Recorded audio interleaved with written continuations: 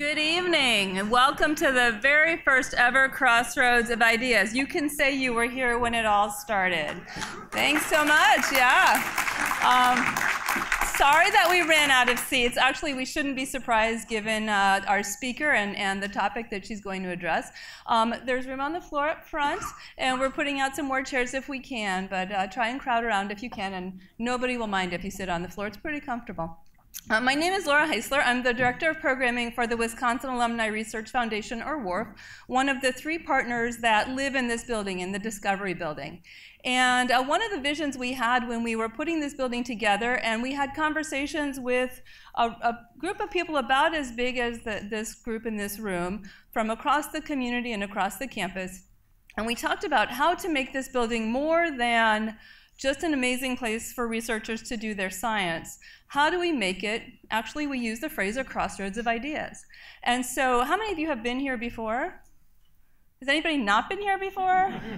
Okay, a few of you. Some of you raised your hands, but I know better. If you've been here like at lunchtime, you won't be surprised to know that one of the models for this building was actually Grand Central Station in New York City. So the architects really wanted this to be a place that you could run into people, not necessarily literally, but cross paths with people from all walks of life, all disciplines across campus, all kinds of professions throughout the day, evening, weekend, etc. And so they designed a lot of architectural elements to make that possible. So when you're in the building, you'll notice there's no back door. There's actually 5 entrances. They're all equally inviting. There are lots of places to get things to eat, and there's usually a lot going on. So far, so good. It really has become a bit of a crossroads. But one thing that we hadn't done was really invite the community in to be a part of shaping some of the things that we address in topics and in conversations. And that's what we want this series to be, truly a crossroads where we have a dialogue between campus and community about the issues of the day. And that's one of the goals of this series, the Crossroads of Ideas. And it truly is a partnership between all 3 building partners, so between WARF and the Mortgage Institute for Research and the Wisconsin Institute for Discovery, the 2 research institutes that also live in this building. So I just want to do a little bit of housekeeping with you about what we're planning on doing and then how you can be a part of it. And then I will turn things over to Brad Schwartz, who's the CEO of the Mortgage Institute, to introduce tonight's speaker. So I mentioned that we're going to address a variety of topics. We won't be afraid to talk about science, but we also want to talk about things that matter to all of us in the course of doing our work, living our lives, and we're going to connect all of those things with research going on at UW. These topics are going to evolve over time, and this is really where you come in, because we're going to want to ask you what you thought about what you just experienced and what you would like to see. But in order to do that, you're going to have to be in touch with us. So let me just say a little bit about what's coming up to whet your appetite and then tell you how you can be in touch with us. I do want to note that this series will take place on the first Tuesday of the month. We are not going to do one in January because that's just too early in the year, but the first Tuesday of the month, so you can look for that. We will promote as we have so far in Isthmus, but we would very much like to be able to be more targeted and reach out to you directly. The next 2 topics have already been decided, but after that, it's sort of a blank slate, and that's where we want to enter into a dialogue with you and with the campus.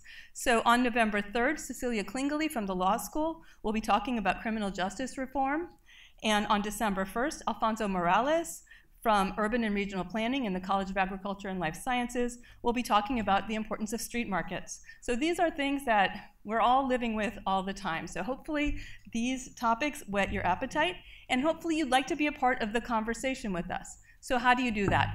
We have a number of tried and true methods to do that that span the gamut of the technology we have available to us. So you can text us. You can do it right now. You can text WARF followed by your email address to 22333. We'll put this back up at the end as well. Or you can go on our website and navigate around and find something somewhere that says contact us and send us your email and let us know. Or you can use first century technology and write your name on one of the lists outside the door, or 19th century technology and leave your calling card, your business card in the box. So whatever suits you, please let us know how to find you, and then we'll be in that dialogue, and we'll be talking with you about your experiences and what you might be interested in hearing. So with that, I think I'm done with the housekeeping. I'd like to invite Brad Schwartz to introduce tonight's speaker.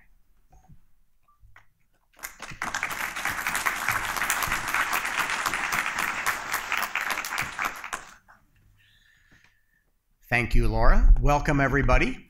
It is my pleasure to introduce Kathy Cramer, tonight's speaker. And before I tell you about her, I want to reiterate a couple of the things that Laura pointed out.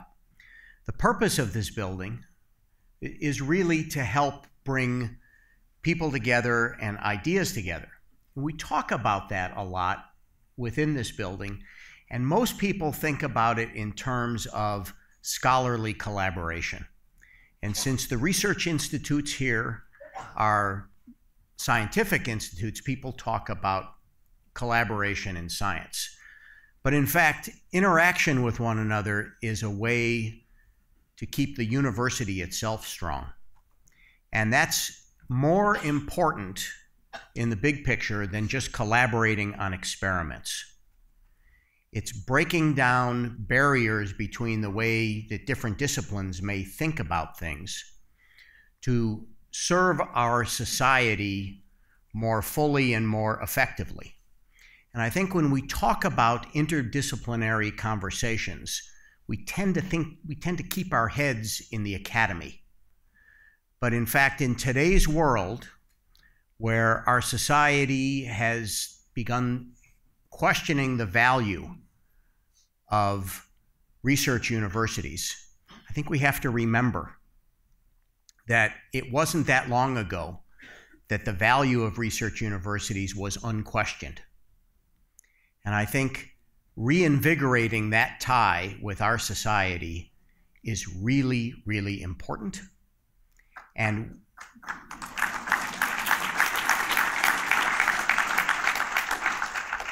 as part of that, I think we should remember that we're all part of the same community. And to whatever the degree that we can strengthen those communal ties among ourselves, we will become more effective in communicating and working well with our supporting society. So with that, I want to tell you about today's speaker, who is truly a leader in helping us do this and helping us understand our society. Kathy Cramer got her bachelor's degree here at the University of Wisconsin. She earned her PhD degree at the University of Michigan, and then, like many of us, she came back home. She is now a professor in the Department of Political Science, and I have to check my list because she is so active in so many different areas of intellectual activity that her membership, I could take up the rest of the hour telling you what her membership is, but she's an affiliate in the School of Journalism and Mass Communication, the La Follette School of Public Affairs, the Department of Forest and Wildlife Ecology, the Wisconsin Center for the Advancement of Post-Secondary Education, and the Center for Nonprofits. And I will tell you that probably the appointment that summarizes her activities best is that she is the director of the Morgridge Center for Public Service. And she really focuses on the service component of that. And as somebody who has benefited from knowing her and her perspective on how important public service is, she has been a leader in bringing faculty members together from across campus and helping us understand ways in which we can engage with the society that supports us and become more effective as a research university. And so with that, I am happy to present to you Kathy Cramer so she can tell us about some of her most recent scholarship. Kathy? So I have many people to thank tonight, and I want to start off with Laura and Brad. So Laura Heisler really is a gem in this community in the way she has transformed the first floor of this building into a truly public space. And yes, it's really, and one of the joys of my job of directing the Morgridge Center for Public Service has been getting to know Laura and working with her. So thank you for inviting me to kick off this series. I'm very honored to be with you all and share my thoughts and hear your thoughts in turn. And I also want to thank Brad, because also through my position at the Morgridge Center for Public Service, I got to know Brad, who is truly a mentor to me and an inspiration to me in terms of a person who so strongly believes that the purpose of a great public university is to pursue and promote the public good. So this building is in great hands, let me tell you. Thank you both. I also, yes, thank you. I am also very honored tonight to have in the audience my parents, Pat and Cramer, who are sitting side by side of my little daughter, who will not know I'm talking about her because she's listening to Batman on earphones. But Pat and Cramer are joining us this evening. They still live in my hometown, Grafton, as well as my godparents, Bob and Carol Holmes from New Glarus, and their daughter, Leanne, and my surrogate aunt and uncle, Gil and Harriet Adelstein from Evanston. So you are with the Cramer family today. So thank you so much. Now I'm going to turn to more sobering topics. And whoops, I'm just not sure I'm doing this right. Do you know how to advance it, or should I just do this? No, we're fine. That's fine. Should I just try the arrow? Okay. Okay. Sorry, I'm going to use, what would you call this? 20th century technology. I'm just going to use the arrows. Okay. So I want to start with a fact. Economic inequality has been increasing at a pretty drastic rate since the 1970s. Each of these graphs I'm going to show you was not created by me, but by different researchers. To be honest, I just pulled these off the web. You Google economic inequality, and there's more than enough evidence to tell you that the wealthiest amongst us, their income levels have increased at a pretty high rate since the 70s. And for the rest of us, and I mean the bottom 90%, bottom 99%, bottom 75%, however you want to slice it, our income levels have pretty much been stagnant. We know this. We know this in a variety of ways. It's been pretty well documented. There's another thing I want to tell you that's probably less well known, that's more commonly starting to be understood among political scientists.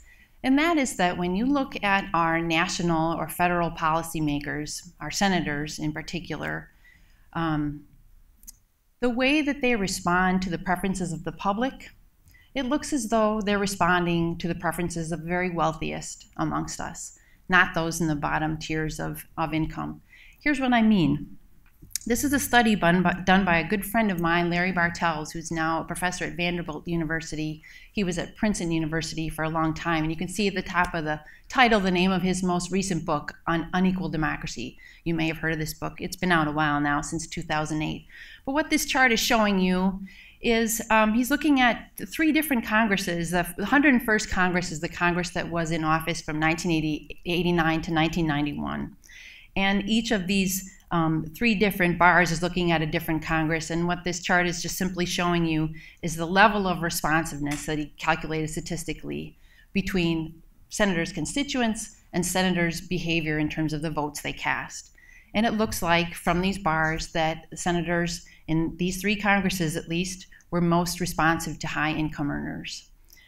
And you might say, well, but maybe that's one party or another. Well, unfortunately, no. Here's breaking it down by Democrats and Republicans. Democrats, like Republicans, look much more responsive to high or middle income earners than they do to low income earners.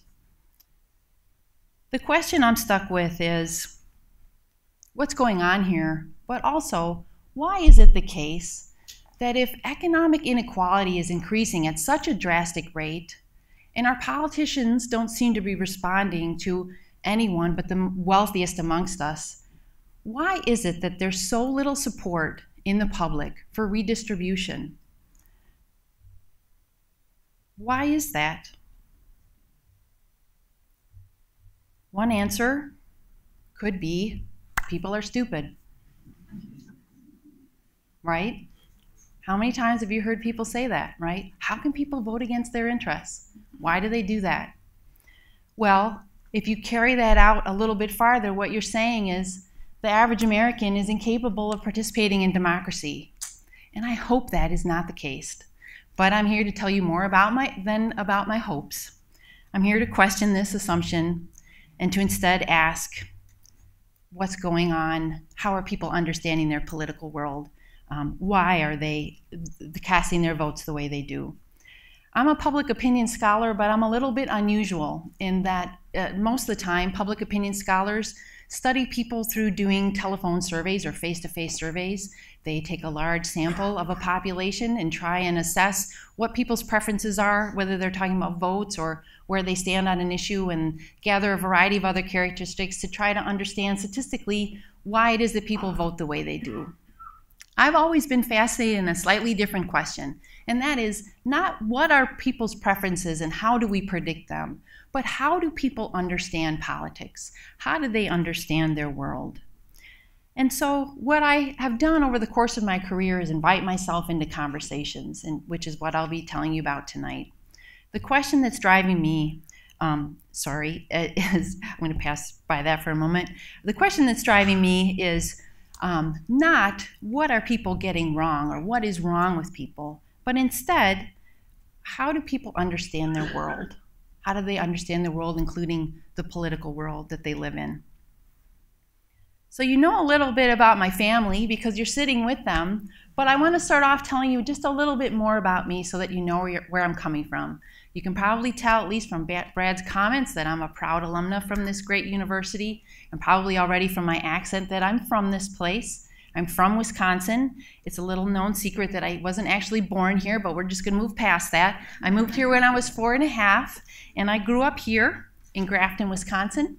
My mom was the very first female member of the village board about the time I went to college, so not that long ago. And my dad is the legendary high school football coach, Cramer. So if you haven't had a chance to meet him, you may have seen his plaque hanging in the High School Football Hall of Fame in Camp Randall.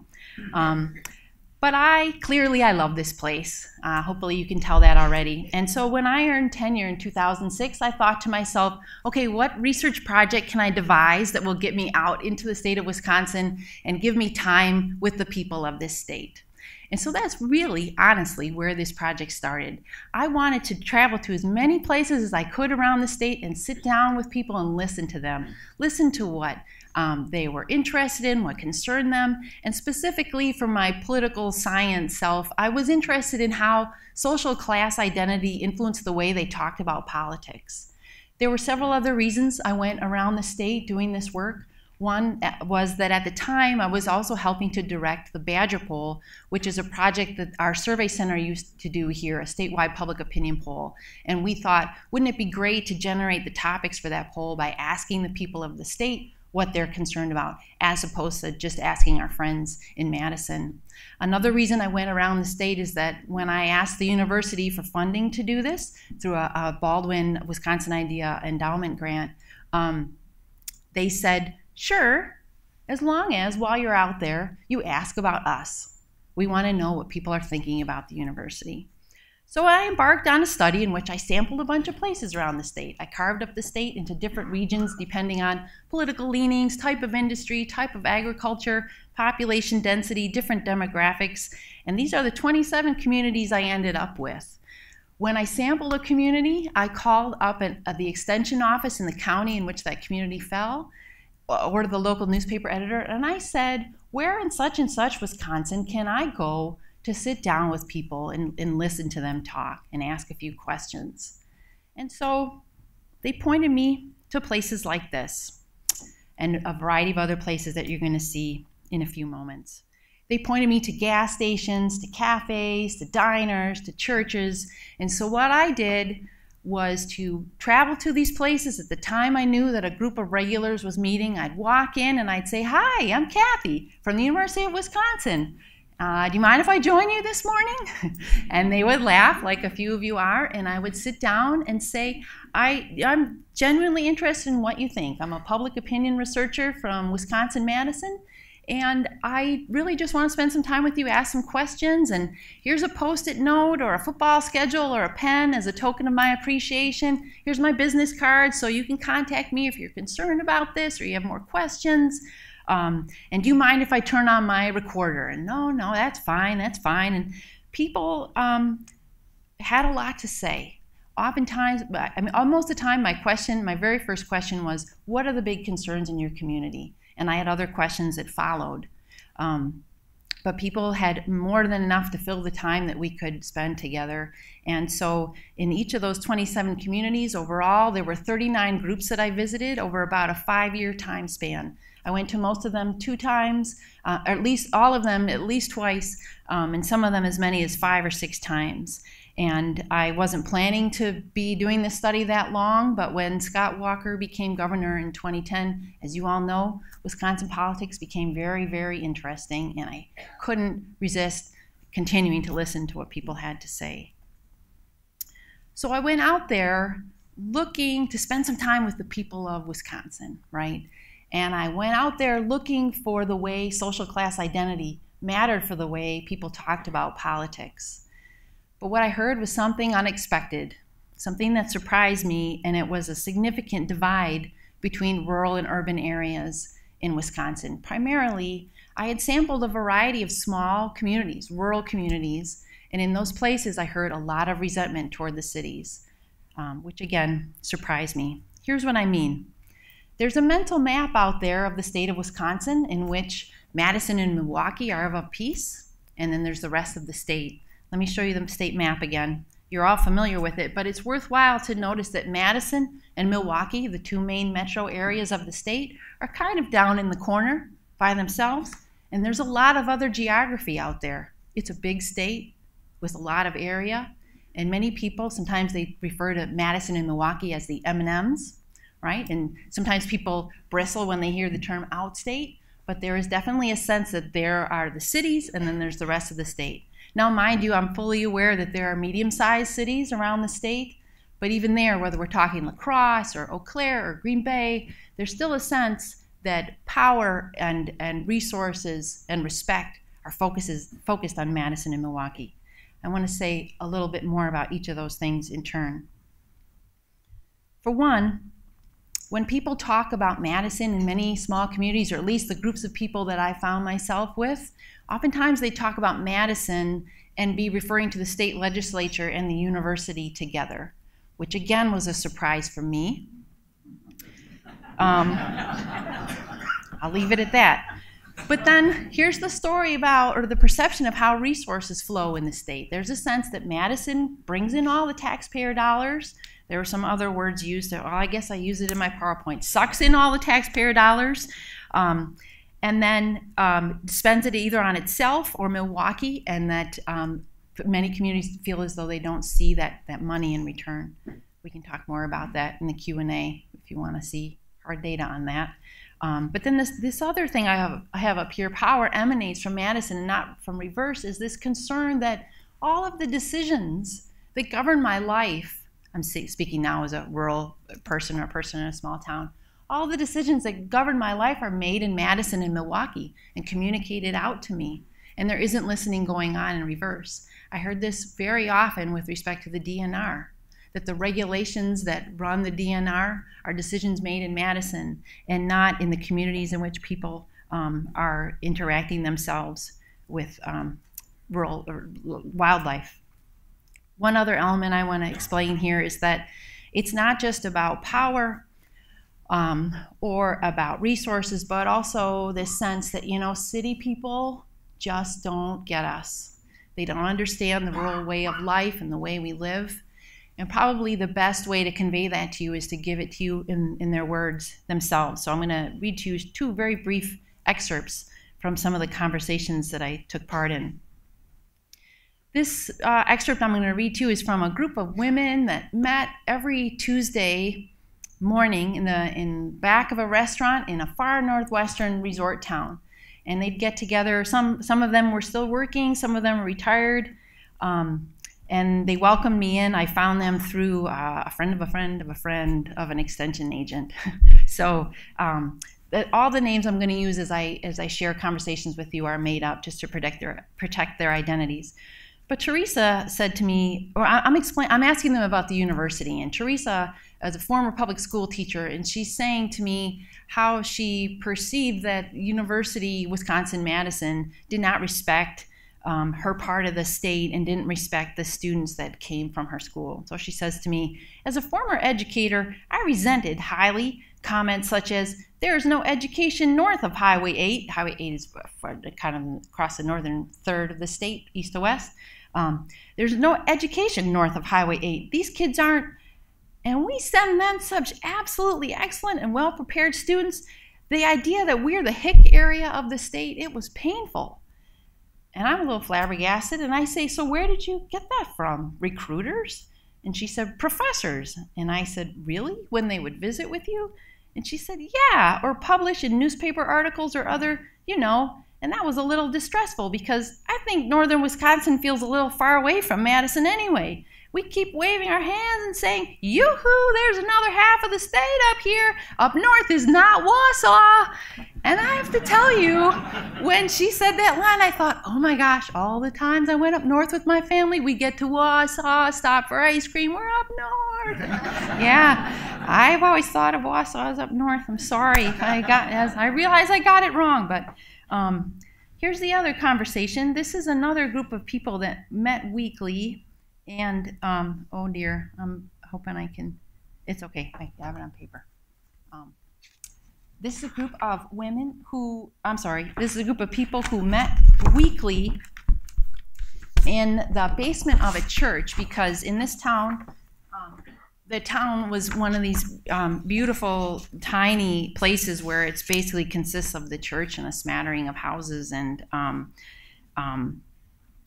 the church basement is the only public place to meet, So they meet, it's some farmers, some stay-at-home moms, some retirees, some people who are working nearby and just take a little time off every Tuesday mid-morning to come and be a part of this group. And I'm asking them about the university. And so I say, what do you think the University of Wisconsin-Madison does not do well? When you think about it, and Martha says, represents our area.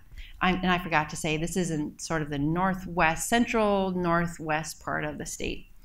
Martha says, represents our area. I mean, we're strange to Madison. They want us to do everything for Madison's laws and the way they do things, but we totally live differently than the city people live. So they need to think more rural instead of all this city area. And Donna says to me, we can't afford to educate our children like they can in the cities. Simple as that. We don't have the advantages. Ethel says, all the things they do based on Madison and Milwaukee, never us. Martha says, yeah, we don't have the advantages that they give their local people there, I think, a lot of times. And it's probably because they don't understand how rural people live and what we deal with in our problems. So this thing I'm describing, this perspective, is what I call rural consciousness. So if you come across that term in the title of my book, it's just a social sciencey way of describing this thing that has two main components. One is this identity as a rural person, and then it's intertwined with this strong sense that people in rural Wisconsin are on the short end of the stick in a variety of ways, whether we're talking about power or where resources go or respect. In each of those ways, people are perceiving that they're not getting their fair share. And that's what I mean by distributive injustice here. So you might be asking, I started off with these slides about economic inequality and asked this question about why isn't there more support for redistribution of wealth, or even more support for more government programs. And so now I want to try to make that connection with this perception that I'm describing about rural identity intertwined with this sense that they're not getting their fair share. Here's what that sounded like to me. I'm going to give you 3 storylines that were very common in the conversations to give you a flavor for what that sounded like. One is that people said to me, we're not opposed to government spending. We're willing to pay taxes, and we're willing to even increase taxes for certain things, but it's not going to come back to us. So why would we agree to that? Why would we vote in people who are going to raise our taxes and take the money and run to the cities? I heard that a lot with respect to education. So, for example, people would say to me, they would talk about their pride in their local public schools and say, yeah, we know that we might need to spend a little bit more here in order to give our students the kind of quality education that they get down in the cities. But that money, we're not going to see it. The way educational dollars are distributed in the state is not fair. So that was one storyline. Again, what I'm giving you here are perceptions. and storylines, they're not necessarily supported by data in the way that our education dollars are actually distributed in the state. Here's another storyline, and it has to do with public employees. So the perception I often heard was that as with DNR workers, as with public school workers, there's a perception that government is an urban thing.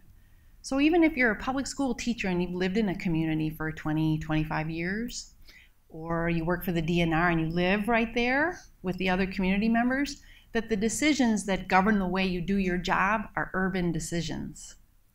So the storyline I heard was, government's this urban thing. Government is clearly not working for us. Would you look around at the community? I had one guy say to me once, he said, would you please just go over to the window and look outside? And as he's trying to describe the way his community is struggling economically, they'd say, clearly, government is not helping small town Wisconsin. So why would we support more of it? So when Act 10 came around, and a wide swath of people in the state supported it, this kind of sentiment was underlying a lot of that. Here's the third storyline I want to give you. And it goes like this, and it has to do with public employees. I'll give you an example with respect to public employees first.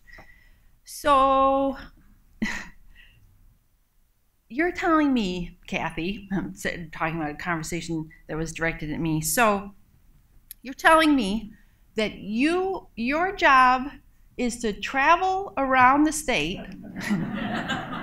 and invite yourself in to have coffee with a bunch of really nice people like us, and yet you're a professor down there?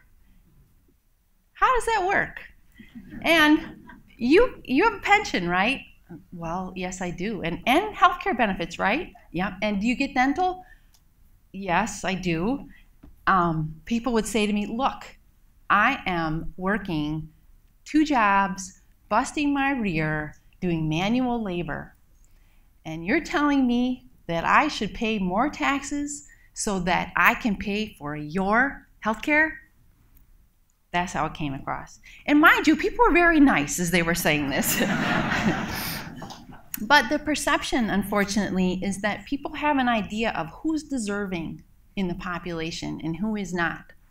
Sometimes that was directed towards public employees and me in a kind way, and a lot of it had to do with the sense of who out there works hard, and the sense that people who take a shower before they go to work, do they really work as hard as those of us who got a shower when we come home, right? So a lot of this was about people like me, but some of it had to do with race as well. And as you probably, many of you have probably been thinking during my remarks, is anti-urban sentiment, isn't part of that about race? Undoubtedly. Part of it is also about how we think about who is deserving in this population. And our notions of hard work and deservingness are so carefully intertwined that public employees fall in that target group, but as do those groups that we have stereotyped as people who are lazy, right? Who aren't working for what we're giving them. And so I do want to raise that and just acknowledge that that's part of what's going on here. But I also want you to notice that what is going on here is not a bunch of, I'm going to refrain from just perpetuating more stereotypes, but not a bunch of racially ignorant people basing their policy judgments on racist sentiments alone. It's interwoven in there, but it's much more complicated. To sum up in a way, I want to go back to the question I started with, which is, how are people in rural areas understanding redistribution and the appropriate role of government? They're understanding it through resentment, understanding it through this lens of resentment. And there's so many different layers to it too, right? There's this sense that it's cities and city people resentment toward There's resentment toward public employees. There's resentment towards people of color. And it's all in the context of this, right? Well, so what? Maybe these are just conversations. Well, not really, because politicians, savvy politicians, know how to take advantage of these sentiments. So our governor, Scott Walker, I've already mentioned Act 10 a bit, but we know that for all of the energy that was focused around the Capitol in protest against Act 10, there was roughly just as many people around the state supporting Act 10. And Governor Walker has been very successful at tapping into the kind of resentments I'm describing and using other very effective campaign strategies to try to get his way with controversial policies like Act 10. I want to give you some examples of just exactly how politicians can make use of these types of resentments by using Governor Scott Walker as an example. And here, briefly, what I want to know before I give you those examples is that I'm focused on Wisconsin. My concern is primarily Wisconsin at this point in time, but we are not unique in the way this is working around the state. And in the Q&A, I think we'll have time to talk about the presidential election. You can see it happening in other respects. But for the time being, Wisconsin has been, until very recently, and I would argue, kind of ground zero for these debates about the appropriate role of government. Okay, so what does this sound like? Well, it sounds like a high-speed train to me. For example, in 2010, in the gubernatorial primary, in the very first debate, Walker made this statement about the high-speed train that Jim Doyle had, the Jim Doyle administration had successfully applied for funding to come here to Wisconsin. And here's what Walker said. If you look at what Jim Doyle and Tom Barrett have put on the table in spending $810 million on a high-speed train line between Milwaukee and Madison, with no assurance that it will go to Eau Claire or La Crosse or anywhere else, it's just about those two areas, Milwaukee and Madison. And it's about taking that money that will cost the citizens of Wisconsin up to $10 million per year. According to their numbers, I think it will actually be much more. That's $10 million that doesn't go to fix the road that goes up from West Salem through the cutout up to Black River Falls. It doesn't fix streets in La Crosse. That's money that's taken away from our local roads and our bridges and our other transportation needs today. Here's another example. This is after the successful passage of Act 10, and Governor Walker is speaking to the American Enterprise Institute. And mind you, when Governor Walker ran for governor, he was county executive of Milwaukee County, right? And so the way he did that successfully was to run against Milwaukee by saying, I took on the machine in Milwaukee, I can do it in Madison. So here's a statement. We were able to rein, he's talking about Act 10 now, we were able to rein in abuses of things like overtime and other excesses out there by no longer having opportunities where, in our case, some of our state employees could literally call in sick on their shift and then come back to work the next shift on overtime, or bus drivers in places like Madison that made $150,000 or more because of overtime. Those things have all changed, and now the power is back in the hands of local officials and ultimately the taxpayers of our state. And so that's ultimately what we did. It seems pretty reasonable when you hear us talk about it. So what I want to flag there is just this statement about bus drivers in places like Madison. Places like Madison, there's two, right? Madison and Milwaukee. So some summary thoughts, and then I am going to try and leave with something a little bit more hopeful and upbeat. So to come back again to this question, are people just voting against their interests? You still may be asking yourself that, and that's okay, but here's my answer to that question. That is, pay attention to how sometimes when people make that argument about people voting against their interests, there's an argument being made about how they're fooled by other things, like What's the Matter with Kansas, very popular book not that long ago, basically made the argument that people were being distracted by cultural issues like abortion. Perhaps it's because of my gender that I was clearly a social scientist from Madison.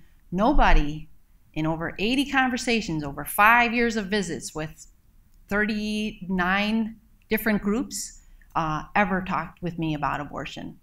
They were concerned about economics through and through.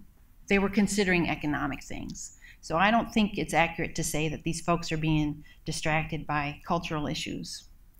Here's another thing I want to point out. Oftentimes when we try and figure out how people are going to vote, we ask, are they leaning toward the Democratic Party or the Republican Party? I saw almost always conversations, or I should say I heard conversations in which people were saying, when I would ask point blank, which party do you think best represents the interests of people around here? People, without skipping a beat, almost always would say neither. Neither party represents people like us. And so I think it's worth our while to think about what's pulling people towards certain candidates other than partisanship. What are the things that motivate them to vote a certain way or support different policies? Again, these conceptions of who is working hard and who is deserving and who are the recipients of a policy or who are the perceived recipients of a policy seem to be pretty strong motivators to me. Okay, so here's a little bit uplifting sentiment. I do think that if there are alternatives, you might say, well, this is just politics. Politics has always been about us versus them, about creating battle lines, of pitting groups of people against one another. Perhaps, but I think it's time that we ask more of our elected officials, that we ask them to justify their policy stances to us on the backs of something other than our fellow citizens. Make an argument to us about why we ought to support certain policies, not because of our resentment towards the recipients of those policies, but because it's actually in the broader public good. The second thing I have up here, this term submerged benefits is kind of a newer term to political science, and it refers to the fact that so many of us are recipients of government social programs, and we don't even notice it. They're delivered in such a way that they aren't as obvious as welfare, but we are nonetheless recipients of government social programs. So for example, think to yourself, how many of you take a mortgage home interest tax deduction on your taxes? A lot of us. That's a government social program. When we talk about rolling back government, cutting back government, are we thinking about those things? Oftentimes, the programs that are more submerged are those that are more likely to be used by wealthier people in the population. Maybe we should rethink that. I also would like to encourage us all to ask, when we think that a politician is representing our interests, why do we think that? How do we know that a politician is actually listening? And think back to those bar charts earlier about the senators in the late 80s and early 90s. And I forgot to note that there's been subsequent studies showing that the same kind of thing goes on at the state level, and it goes on in our national government more recently than the mid-90s. But we need to question whether they're actually listening to us. Finally, two more things. I think it's good to consider the merits of the arguments people in rural areas are making. Are policies actually meeting their needs? It is the case that we spend a lot of money in rural communities in the state of Wisconsin, both state and federal dollars, but is the way we're spending them actually meeting the concerns of folks there? And also, how much do our urban legislators understand rural concerns and vice versa? Right? I've been focusing on rural areas here, small town Wisconsin, but there's another story to be told, right, about the flip side of these perceptions. Finally, I think it's time, and it has been time for a long time, to focus on service to other people and lift up the common good. Here at the University of Wisconsin, we are so fortunate to have a whole center dedicated to public service. And yes, I'm making a plug for the Mortgage Center for Public Service, which I direct, but I mean it sincerely. that there are people with a vision for how important it is to encourage our young people from a very early stage to think about someone other than themselves, to think about the broader public good, and to hold up service as a good thing. And I would also say hold up service in government as a good thing. When did it become the case that serving as a public employee was not a noble calling? Finally, I encourage you all, as you leave tonight, to question, next time you hear people say, God, I wish people weren't so stupid, right? When they're thinking about politics these days. Is it that people are ignorant? Or is there something much more profound going on here? Okay, now I want to leave you with something that hopefully will make you laugh.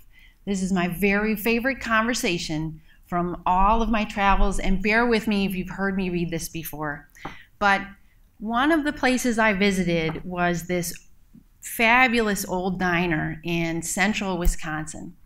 And I was told by a lawyer in town that, well, it took me a while, but finally he admitted to me, yeah, there's a group of regulars, okay. What you have to do is you have to go into such and such a place, and there will be people sitting at the counter. You need to walk past them, and you need to walk through the curtain at the back of the room, and there will be a dice game going on. And I said, okay, sounds good. So the first time I went, they politely stopped playing dice for about 45 minutes and talked with me. And then the third time I went, I had brought my coin purse and played for a while. And then the next visit, oh, I forgot one important point though. At the end of my first visit, so they listened politely to me, and then they said, so do you know how to play ship captain and crew? And I said, and my dad's laughing because I said, oh, yes, I do. Because my dad taught me early on, and I think the whole Cramer clan here knows how to play ship captain and crew. Is this dice game where you have 5 dice and you have your little shaker cup and you get 3 rolls and you have to roll a 6, a 5, and a 4 in that order, and then the remaining 2 dice determine how high your roll is. So I brought my coin purse back and I played, and the third time I brought my coin purse back, and on that same day, it's early in the morning, there's a horse auction going on in town, and so these folks are asking me about the horse auction. Okay. So we're playing dice, we're talking about the horse auction. Henry says to me, well, why don't you buy one of them horses? I got a trailer. And I say, well, I'm not sure where I would keep them, Henry. And he says, huh? Because at the time, they know I live about a mile out from the football stadium here, and if they come to a game or state wrestling tournament or whatever, and they need a place to park, they can park in my driveway. And so I'm like, Henry, I don't have a place for a horse. And Henry says, huh? And I said, well, I'm not sure where I would keep him. And Henry says, oh, you keep him in Madison. That's where they keep all the bullshit. So it gets better. So, and then he says, well, basically, all you got to do, Kathy, is buy the front end of the horse. They got the back end in Madison. So, all right, but here's the problem. We're playing dice, and I keep winning. So, yeah, so here I am studying this phenomenon of people in outstate Wisconsin perceiving that those of us from Madison, we come in, we take their money, we take it back to the cities, and they never see it again. So I'm pretty uncomfortable. And I'm also thinking, okay, are there IRB things I should be concerned about? Which is the review board that you put your projects in front of to make sure that you're treating people decently as you do your research. So, yeah, so I'm joking with them to try and kind of ease the, I don't know, make myself feel better, really. Okay, so I say, well, I come and I ask for your thoughts and I take your money. And Richard says, well, I tell you what, that's good, though. We have so little of it here. And I say, well, it all goes to Madison anyway, right? And Howard says, we expect nothing less from Madison. And Richard says, well, at least it won't cost any postage to get it down there now. So, yes, so I think it is good to end on a laugh because as sobering as all of this is, I had such a grand time doing this work and meeting these folks and getting to know their thoughts. So I would love to hear your thoughts and questions, and please don't feel compelled to ask me a question. If there's something that's on your mind and you just want to say it, please feel free. Thank you. Thank you.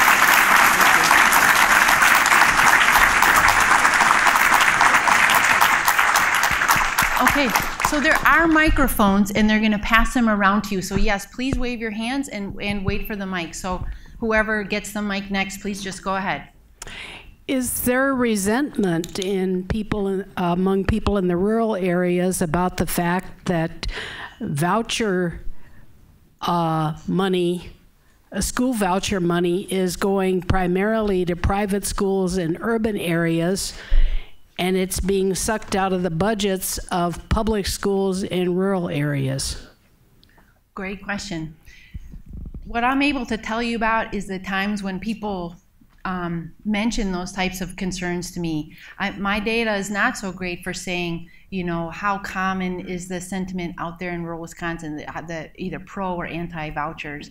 But I did come across conversations that basically ran exactly along those lines, where people would resent that some public funds for public education were being devoted to private schools. So I did come across that sometimes. I sure did. Your comment about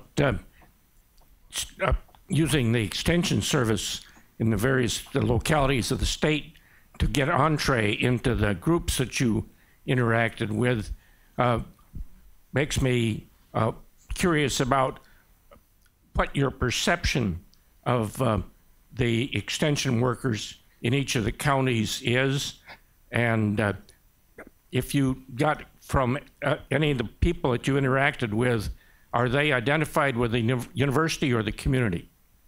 Okay, so I found very, very positive sentiments towards extension offices and extension educators and extension agents around the state. Oftentimes when I would ask people about the University of Wisconsin-Madison, people would talk about extension to me. That there's, you know, a little bit of a confusion there, but in a way there are important overlaps in the way extension and University of Wisconsin-Madison, the whole system, are structured. But to kind of get to the second part of your question, when people talked about their local system schools, when I was in a place with a local system school, and very fondly, much as the way they would talk about UW-Madison, while at the same time wanting to be more a part of UW-Madison and wanting to feel as though they were more welcomed here and more respected by this institution than they were currently feeling. And that was the case with people who had an association, an employment or position at a UW system school other than UW-Madison. So that I found that perception to be pretty widespread. But just to re-emphasize how much people raved about extension as a positive thing in their community. And partly, I think, so much of that comes from the fact that they actually know those folks in many counties. They're familiar with them, and they feel as though those folks know their community in turn. Yeah. Kathy, if you think about the work that's been done by your colleague, Barry Barden, from the Political Science Department, and if you think about the work that's been done by Craig Gilbert from the Milwaukee Journal-Sentinel, they've documented over the past 20 years, or maybe even going back 40 years, that the state has become redder in the in the rural areas, and has become more blue in the urban areas, right? Yeah, that's true.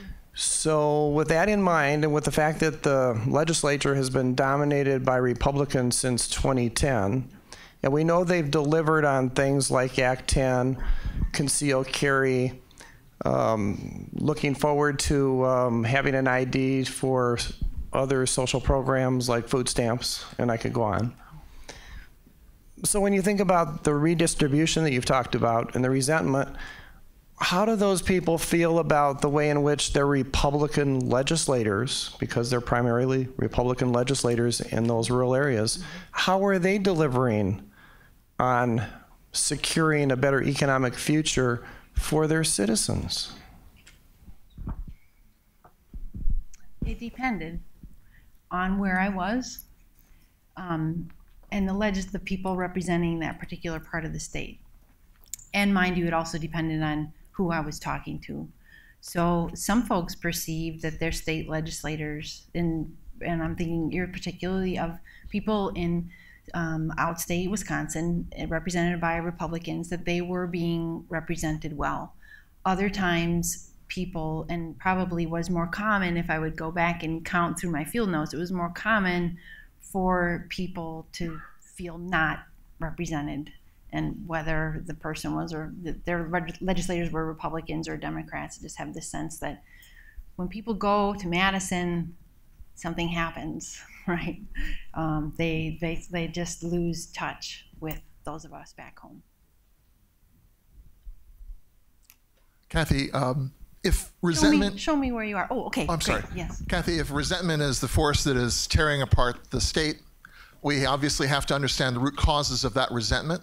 If we were to remedy it, I would say that there are 4 causes, and I wonder if you could comment on them and the path we can take. The first is that politicians across the spectrum have abandoned talking about the common good. That was the rallying cry in the 30s, the 40s, the 50s. We were investing in the future when we invest in our children. We're investing in infrastructure because we're investing in a future society. That has been abandoned by both parties. Secondly, starting with Ronald Reagan, there was an infantilization of the American voting public. The connection between taxes and services was broken, and people began to believe that there was no valid role for government at all. Because of that, hey, give me my tax money back. I've got mine, forget about you. The third is perhaps a profound ignorance of economics. One can see this on postings on the local papers all the time. People have no clue what macroeconomics is. The government's team obviously has no clue what macroeconomics is. But is it true or not that, in fact, many of the rural areas in Wisconsin, like many of the rural areas in Minnesota and the Dakotas until the fracking boom, are dying a slow economic death? And the final point is that I've been in Wisconsin for 30 years. I have not seen either party ever articulate a solution to the pressing problem facing the state, which is a constant fall in standards of living and income relative to other states. There has been no party that has put forward a platform that is designed to, in fact, lift up the state as a whole. And I wonder if you could comment on those 4 points that, as I believe, are driving the resentment. If you're going to cure the resentment, you have to address those 4 points. Well, that was very well said. And it is hard to imagine how you have a thriving society without attention to the common good, without a willingness to pay for the things that we believe make for a great society, without some understanding of economics. How to remedy those things? It's a great question. I think really, I don't mean to say this lightly, but I think kind of exactly this. I think exactly people coming together out of a concern for these trends, out of a desire to see a different kind of a society, and to question our politicians and ask Democratic Party, Republican Party, where have you been and what are you doing to reverse these trends? Why isn't Wisconsin the thriving economy that its neighbors are? So great first step, and great for putting it out there. Okay. So I have the microphone. I guess I'll talk. So my question is, I mean, it seems like people believe things that just plain aren't true. I mean, the business of getting fewer educational dollars. I think that Madison sends a lot more money outstate to I shouldn't say rural area, It small depends who you're town, talking to if it's offensive. school districts than we get. And how? I mean, why do they have this perception of things that just plain aren't true? Yeah. Well, can I show you a little bit of hard data on where resources go? Just because I think it helps to show why, even if some perceptions are inaccurate, why the overall perception that rural areas are not getting their fair share, where that might come from. So just bear with me. These are some bold charts and bar graphs. This one is just showing federal expenditures in 2010. There are 3 different types of counties here. The rural counties are at the top. Wait, no, let me explain this differently. 3 different types of counties explained here. Rural counties are those in which the population does not contain a city that is between 10 and 50,000 people in population. Micropolitan counties are those in which there is a county of that middling size of a city, and the metropolitan counties are those that are basically in the Madison and Milwaukee metro area. What these bar charts are showing you are what portion of overall state aid is the bar closer to me, and what portion of federal expenditures in 2010 went to each of those different types of counties. You can look at that graph and quickly see that, holy cow, a whole lot of money goes to metropolitan areas, right? However, you might say, well, that's where most people live, right? Fair point. So if you go to this graph, this is looking just at state aid, again in 2010, and the dots here are the 72 different counties in Wisconsin. And what this is showing you is the relationship between the percentage of rural folks in a county. So farther that way are more rural counties, closer toward me are more metro counties, or less rural, and then the axis going up and down is showing the thousands of dollars per capita spent in state expenditures. Basically, there's very little, no relationship, maybe a slightly positive relationship in terms of rural areas getting slightly a bit more. Not a very strong relationship though, I mean, the flat line.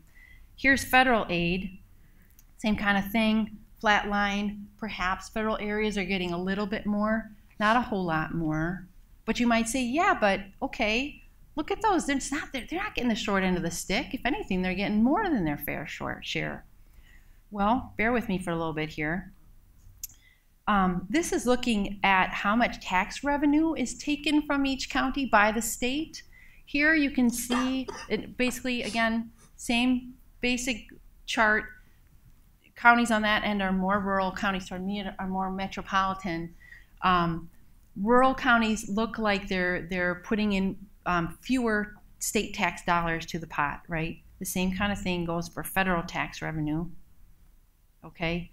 But then, one thing I'm interested in is not just overall dollars, how many dollars come from each type of county, and this is per capita again, but what's the return on those dollars? So per capita, all the money put in per person, how much is given back per person? And so that's what I mean by percentage return from state taxes paid. Here it looks again, rural counties seem to fare pretty well, getting perhaps a little bit more than their fair share. Same thing with respect to federal dollars. Okay. If I stop there, I think I'm missing part of the story though, and this part of the story is about the overall economic conditions of rural areas compared to other counties in the state. So you can walk away from these charts and understandably say they're not getting the short end of the stick. But look at household income in rural counties, right? It's a whole lot less than in less rural counties. Percentage below the poverty line, we tend to think of poverty as an urban issue. It's not. We have some significant poverty in rural counties in Wisconsin as well. And the unemployment rate. You don't see, I mean, there's some rural areas perhaps a little bit less than urban areas, but it's not a super strong relationship. So when you're a person in a rural county looking around you, what you see is not a thriving economy. Right? And what do you see of urban areas? If you're not spending a lot of time there, what do you see? Mediated images, maybe news stories that sure may convey crime, but may convey, that's where industry is. That must be where the jobs are. And so I think hopefully that helps describe a little bit more where the perceptions are coming from. Please. Kind of a historical question. This may not have come out of your data, but one of the things I wonder about is essentially how long has this been going on? How long have people in the rural areas felt as though they're getting the short end of the stick? Do you have any sense of that from your data? To be honest, I don't really. I mean, I know over a 5-year time span, and I didn't see a noticeable difference in that time span. I did, with the help of some great students, try to look back in local newspaper coverage in different communities around the state to try to get a picture of the way people perceive their rural economies over time, but really wasn't able to discern any big difference over time, either in the news coverage itself or in letters to the editor. So I don't have a great idea, but I know that there are some historians in the room who maybe have something to say. Well, pop up if you do, but great question. Sure. There's time for 2 more questions, I'm told. So I'm not, whoever has a microphone next. Yes, please. Well, back to the University of Wisconsin, how does it feel being the last recipient of the Wisconsin IDEA grant? Oh, I'm not the last. There's You're going to get rid of it. Didn't Walker say he wanted to get rid of the Wisconsin IDEA? Well, yes, so the story goes. Yes, but how does it feel to be the recipient of a Wisconsin IDEA endowment grant? Fantastic. It feels fantastic to work at a place where there are hundreds, if not thousands, of people who do their jobs with an eye to the public good. Yes. Oh, thank you. Yes. Please. Thank you. Three quick things. Sure. Number 1, thank you for your work. Number 2, when I left my house tonight, my little girl said, "Make sure you say hi to everybody, Daddy." So hello to everybody. Hi. And finally, you mentioned earlier that this kind of event is one way to start to address and work on the issues of resentment and all of the issues that are out there that you've identified as far as income inequality and the real or perceived inequality of power. And I agree with you 100%, but my concern with that is that we are all sitting in a very blessed place. Yeah. We sit in the Wisconsin Institute for Discovery Mortgage Institute for Research in Madison, and doing something like this in other places around the state, and not even La Crosse or Wausau or places that are smaller cities, but you know, the proverbial coffee shop, if you will, in Athens, Wisconsin, or wherever it is. Those are the kinds of things that it seems like would be another step of this. Is there a role for the University of Wisconsin, both Madison, the system schools, and the extension in taking this beyond this one place that Scott Walker would be very easy to point to and say those liberals and their ideas, and continue that dialogue between urban and rural and all of the other things that are being pitted against each other to try to find some common good, as the gentleman mentioned earlier? What role can the University of Wisconsin, Madison, and as a whole take in doing that? That's a great question. Yes. Yes, I think the answer is yes. You've just given me a great idea. I mean, I've been thinking about how do I hand deliver a copy of my book to all these people I spent time with. I'm feeling the need to go back and check in with them and see what they're talking about, and also give them a copy or more of my book. And maybe there's a way to somehow create forums around those visits that doesn't draw attention to their community if they don't want it. But I agree with you that I think gathering people together like this does so many things, and it shares ideas, but it also, I don't know about you, but it's so hopeful to me to see this room packed full of people who are concerned about this issue. I know it's not me. Most of you don't know who I am or if I'm a decent public speaker or not. You care about this state and about what's going on here. And that sentiment, yeah, someone could point a finger at this place and this gathering and call it a bunch of liberals, but this sentiment, it's not unique to Madison. There's people all around the state who are concerned about the direction we're headed. So thank you for the idea. Thank you.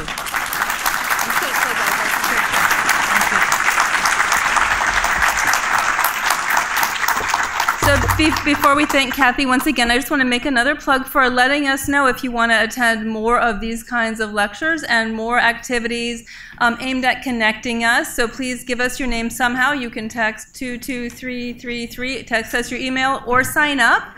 And with that, if you could just help me thank Kathy one more time, I hope to see you next month.